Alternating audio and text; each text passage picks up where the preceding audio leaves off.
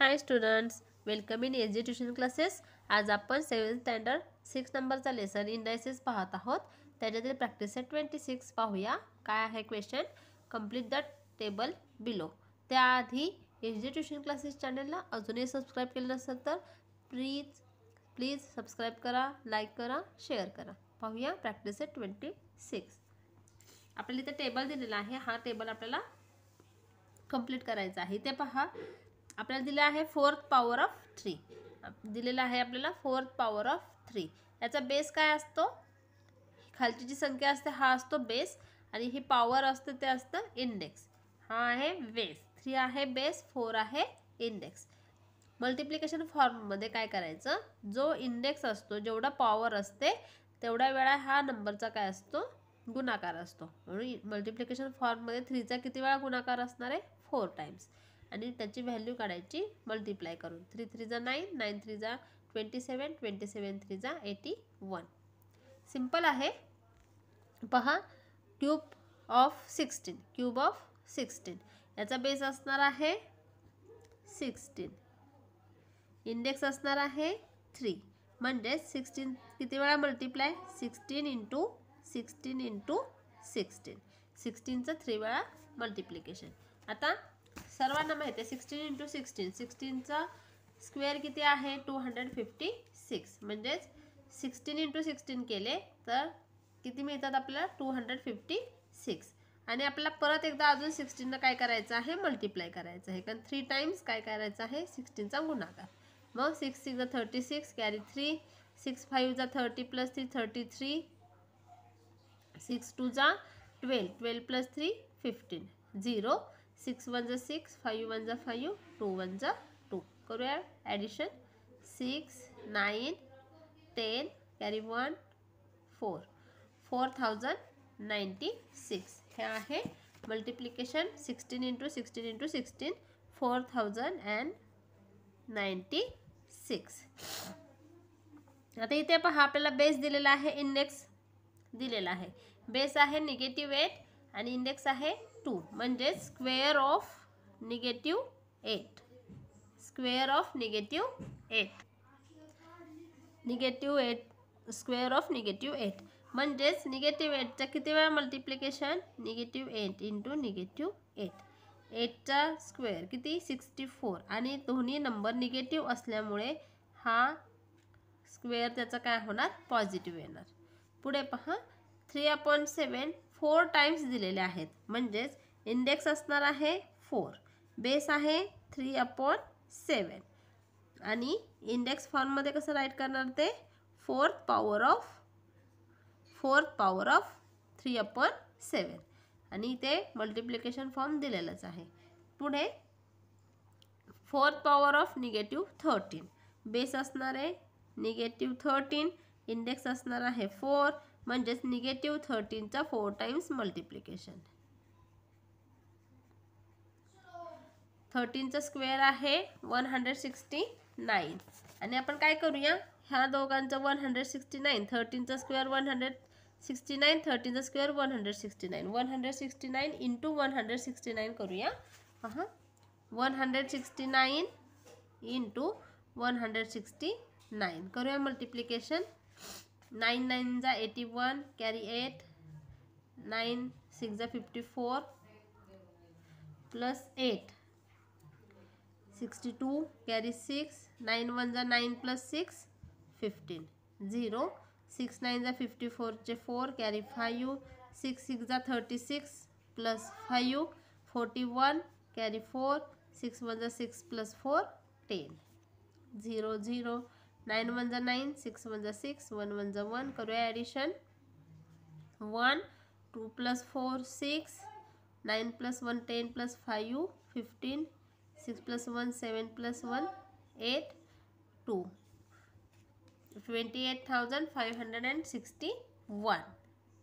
हा आहे 13चा 4th power of 13. 28,561.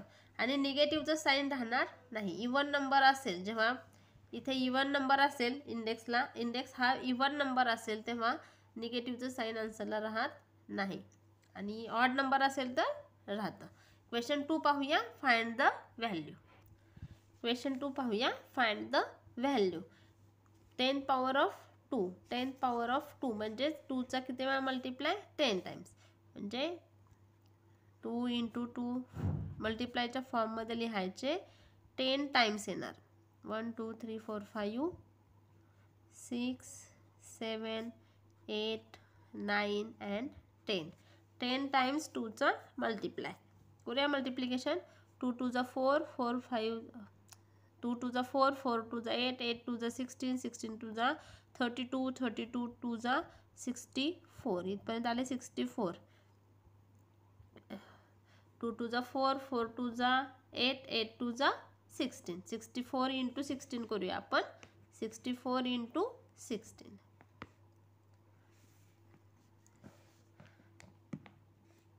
6 4 जा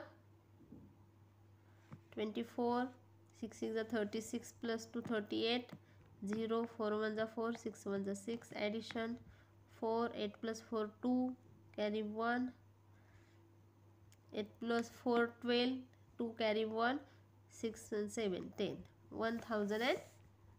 1024. हे आहे आन्सर. काय करायचं आहे, 2चा 10 टाइम्स मल्टिप्लाय करायचं. आन्सर आलेला आहे 1024. सेकंड नंबरचा पाहूया. सेकंड नंबरचा आहे क्यूब ऑफ 5 म्हणजेच 5चा 3 टाइम्स मल्टिप्लाय. 5 5 जा 25, 25 5 जा 125.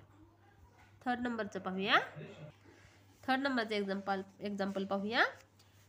4th power of -7. 4th power आहे म्हणजे -7चा 4 टाइम्स मल्टिप्लिकेशन.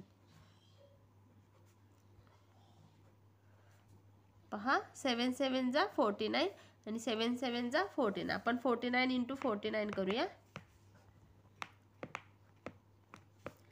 9 9 जा 81, कॅरी 8, 9 4 जा 36, 36 प्लस 8 44, 0 9 4 जा 36, 4 4 जा 16, 16 प्लस 3 19. एडिशन करूया. 1 6 plus 4 10, carry 1, 9 plus 1 10 plus 4 14, carry 1 2401. हे आहे आन्सर. 4 नंबरचं एक्झाम्पल पाहूया.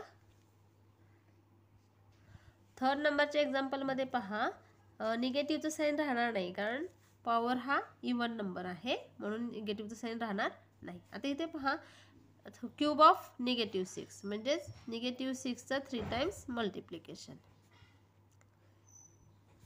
6 6 जा 36, 36 इंटू 6 करूया. 36 इंटू 6, 6 6 जा 36, कॅरी 3, 6 3 जा 18 प्लस 3 21, 216.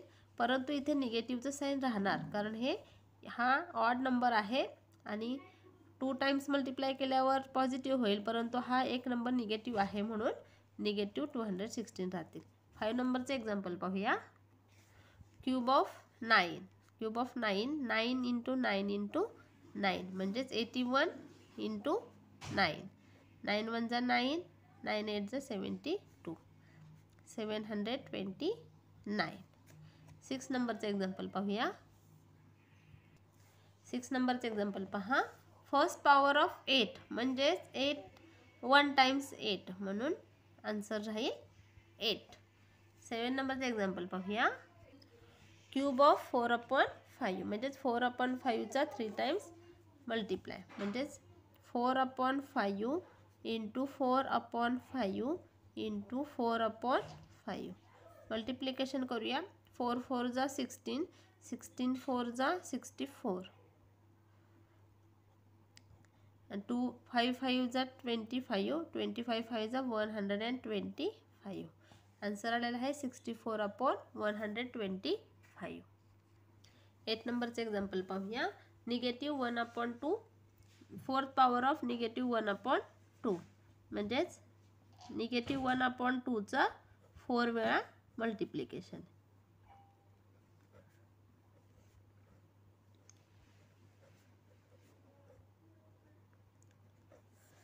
आता पहा इव्हन नंबर आहे पॉवरला म्हणजे मल्टिप्लायचं साईन राहणार नाही. 1चा 4 टाइम्स मल्टिप्लाय केलं 1चा तरी किती राहणार 1.